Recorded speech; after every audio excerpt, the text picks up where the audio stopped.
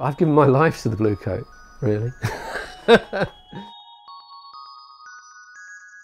It was the sort of place I've always wanted to be, full of artists, full of eccentric people. I came here as an admin assistant, and then one day a week I was allowed to work in the gallery, which I did for about a year or so.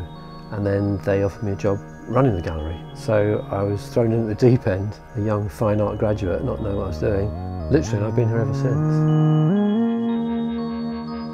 The Bluecoat's unique because it's got this history of combining heritage with progressive art. The beginnings of the art centre really goes back to 1907, when a group of artists called the Sandon Studio Society, which was a breakaway art school from the university, set up home here in these empty school buildings. And they established a community that we still have today.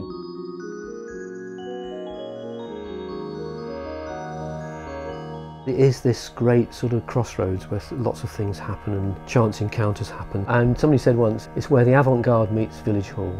And I really like that idea, that it is a sort of village hall, it's a community centre, it's a place for local people to come and meet and hang out. And when you come here, you're going to be exposed to progressive art ideas, new thinking, whether it's in literature or music or visual art.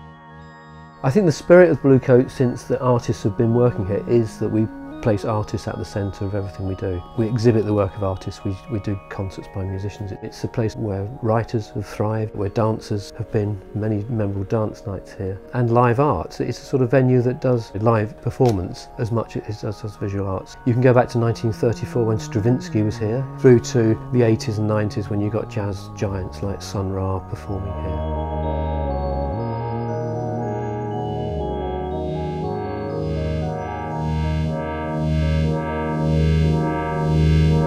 Bluecoat's given me the opportunity to meet lots of fantastic people who are creative, from Yoko Ono to an emerging local artist. I just love coming in because it's a building that has this great sort of serenity, but behind that exterior, it's a very dynamic place. It's always changing. Will we be here in 300 years' time? It's a good question, isn't it?